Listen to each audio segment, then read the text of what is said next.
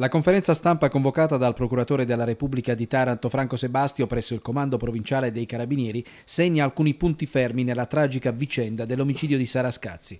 Dopo il fermo di Sabrina Misseri, accusata di concorso in omicidio e sequestro di persona, fermo avvenuto nella tarda serata di venerdì, il procuratore Sebastio precisa che il movente è intrafamiliare. Il che, fra le righe, significa che la presunta disputa fra le cugine per conquistare l'amico Ivano, litigio avvenuto la sera prima della scomparsa, non ha alcun fondamento ai fini delle indagini. La chiave del delitto è da ricercare quindi nelle molestie subite da Sara da parte dello zio, anche se questo gli inquirenti non lo dicono chiaramente. Ma a che punto siamo in questa vicenda?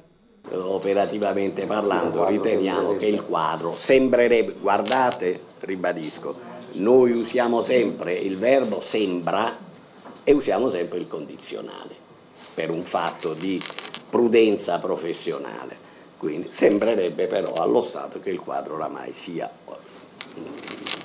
definitivamente o quasi chiarito. Gli inquirenti continuano ad usare il condizionale, quindi, pur sostenendo che non sono coinvolti altri membri della famiglia Misseri, gli inquirenti ammettono che saranno ascoltati. Il quadro, dunque, non è poi così definito come vorrebbero far credere. Dalla conferenza stampa emergono altri elementi. Il comandante provinciale dei Carabinieri, Giovanni De Blasio, precisa che nell'ambito dei sopralluoghi compiuti ieri alla presenza di Michele Misseri è emerso che i frammenti di magnete delle cuffiette del telefonino di Sara sono stati trovati non nel garage, ma lì dove sono stati bruciati i vestiti.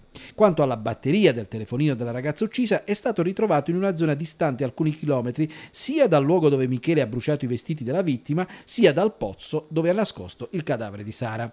Infine si svolgeranno nei primi giorni della prossima settimana l'udienza di convalida del fermo di Sabrina Misseri e l'incidente probatorio, perché venga ascoltato Michele Misseri dal giudice e cristallizzare forse definitivamente le sue dichiarazioni.